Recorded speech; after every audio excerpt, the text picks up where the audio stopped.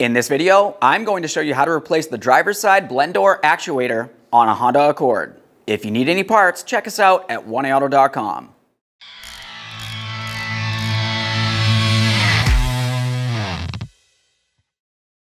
Okay friend, let's get started on our job. We're going to have to make our way underneath the driver's side dash so we can locate the actuator.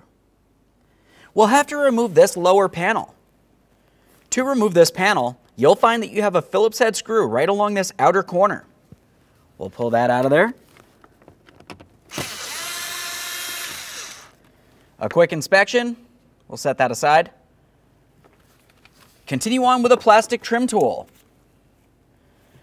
We'll be making our way towards the right side of this panel. We have to separate it from the bracket that it's mounted to. Make your way in between and gently separate it.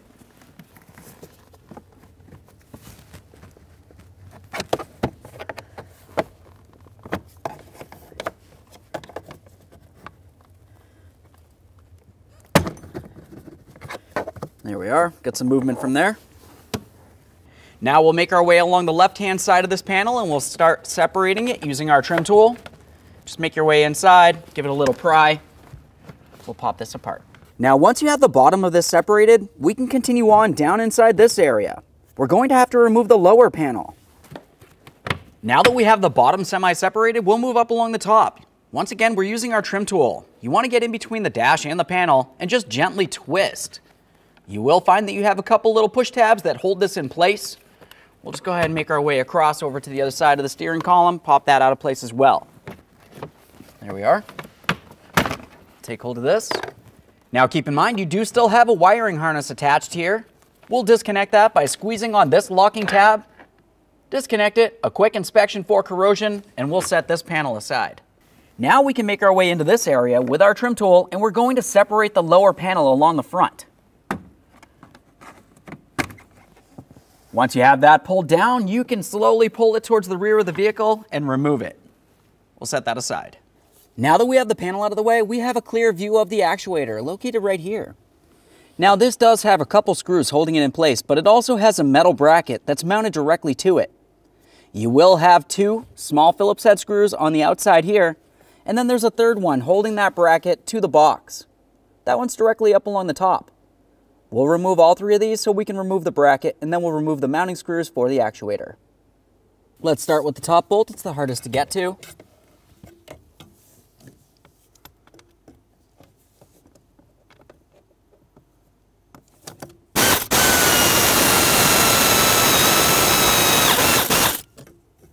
There's that one.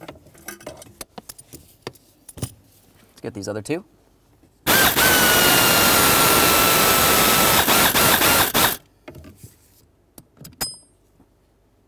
There's that mounting bolt. Let's get the last one.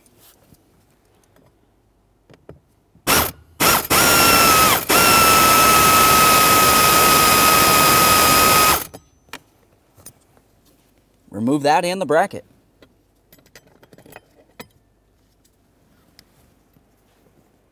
Give the bracket a quick inspection, make sure it is still reusable. This one looks fine. We'll set it aside. With the bracket out of the way, let's continue on to our green connector located on the forward side of this. Go ahead and squeeze on the locking tab, disconnect it, and give it a quick check for corrosion.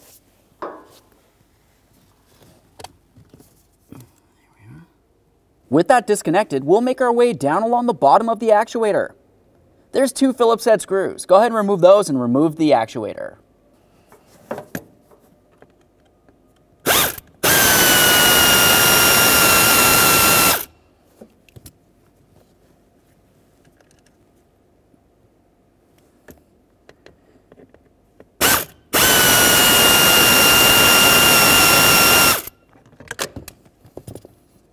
Slid right out of there. There it is, friend. Okay, let's get ready to install that actuator. We'll take this and put it in position underneath the dash.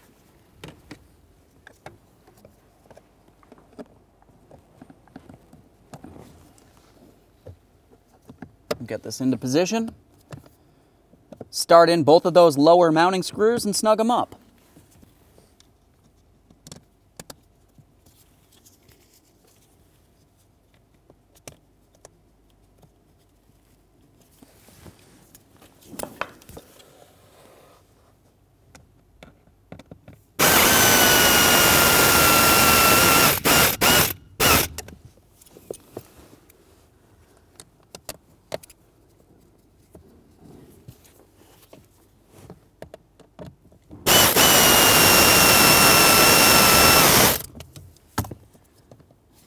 Double check to make sure that's secure. Continue on to your green wiring harness.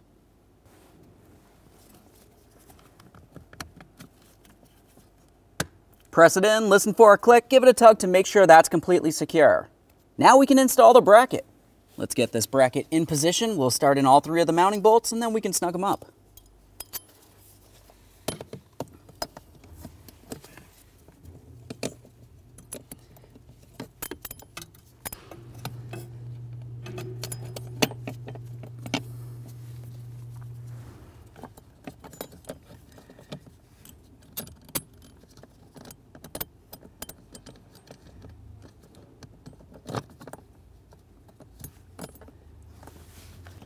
That last one along the top. Once you have all 3 of those started in, go ahead and snug them up. Keep in mind you are only screwing into plastic. We don't want to damage anything.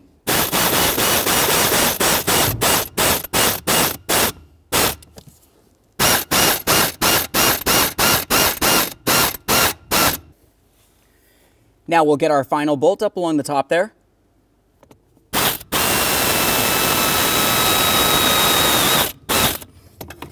Let's install our lower panel here.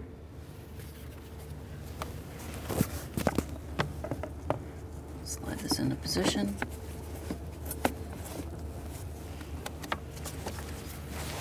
Align its mounting points and press it in.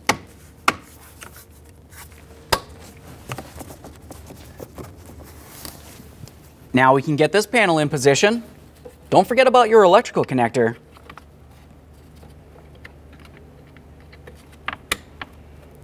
Now as we bring this up, there's going to be several alignment points that we will need to align and then press this panel into position. Once we've done so, we'll continue on with our 1 Phillips head screw along the bottom.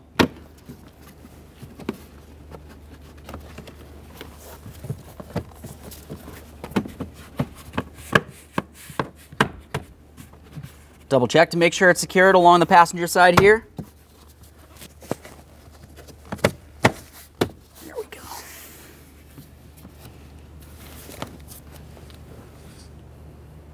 We'll install the screw down along this area.